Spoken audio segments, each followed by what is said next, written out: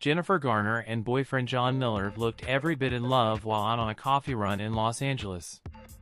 The couple, who have been dating on and off since 2018, were all smiles as they shared a long embrace after grabbing a cup of coffee together on Wednesday.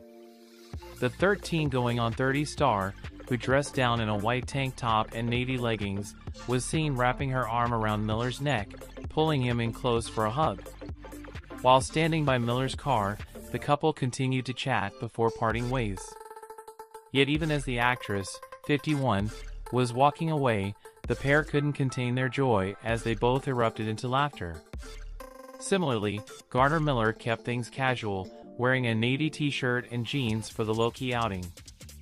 Although the pair have kept most of their romance out of the public eye, the 45-year-old recently joined Garner at the premiere of her new series, The Last Thing He Told Me.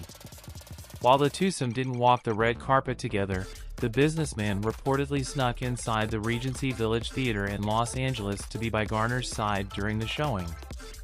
It was reported the couple called it quits right before the COVID-19 pandemic began in 2020. They got back together in May 2021 and have been going strong ever since. In fact, they sparked engagement rumors just 6 months after their reconciliation when the Electra star was spotted wearing a ring on that finger while on Instagram Live. Prior to her relationship with the Cali Group CEO, Garner was married to Ben Affleck from 2005 to 2018. And she has 3 kids with Ben, and recently they seem to have a cooler casual relationship than before.